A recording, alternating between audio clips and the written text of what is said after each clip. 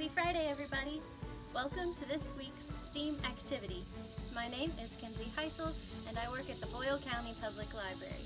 This week, we're going to be making some sediment jars so you can see the types of dirt that live around where you are. Here's what you'll need to get started. You'll need some water, enough water to fill up about half of your jar. So you'll also need a glass jar.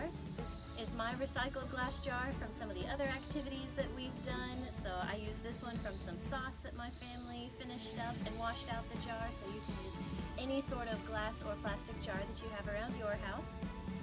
You'll need a stick to stir your jar, so it can be a stick or a spoon, whatever you want to stir, or you could just shake your jar. You'll also need a shovel to dig up some dirt. And speaking of dirt, that's the next thing that you'll need and your main ingredient. So I don't have it here on my table yet, but we'll have to go and get some dirt in my backyard. The types of dirt, it's better if the dirt that you use is a bunch of different types, so what's in your garden might not be the best for this experiment. And also make sure you have permission to dig up a little bit of dirt before you do so. You'll need enough dirt to fill about half of your jar. Okay, let's go dig up some dirt. Okay, so I found a dirt patch which is by a tree in my backyard, and now I'm gonna dig up some dirt.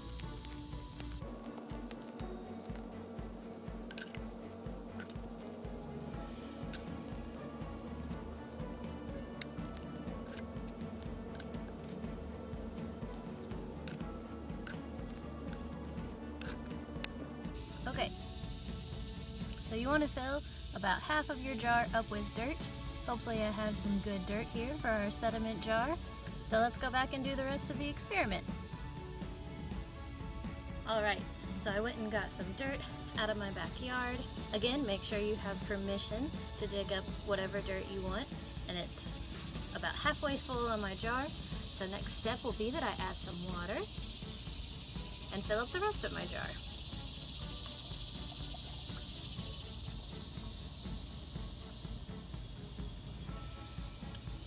Okay, now I'll take my stick, I'll stir it all up together.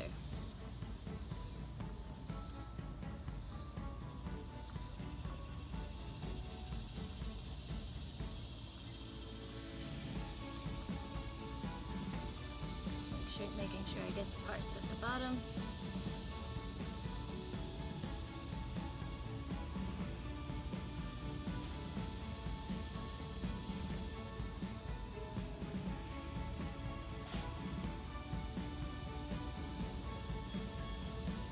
Okay, that's all stirred.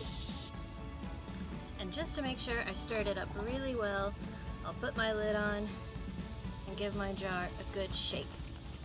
Really making sure it's all mixed up with the water.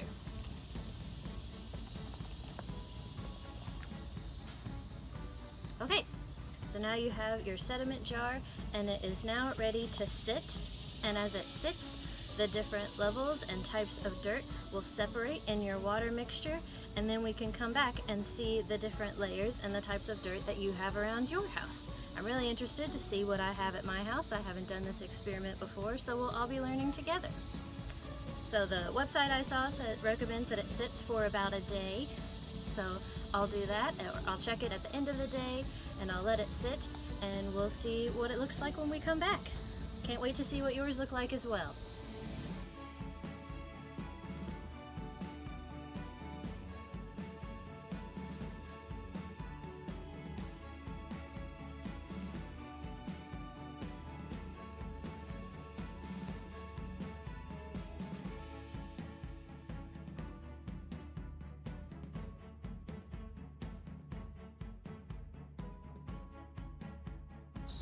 And that's how you make a sediment jar.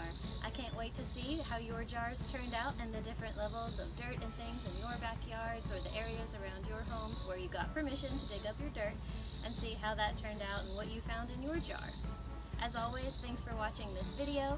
This is our last STEAM activity video of the summer, but we'll be back this fall with even more fun activities and videos for you all to do while you're at home right now.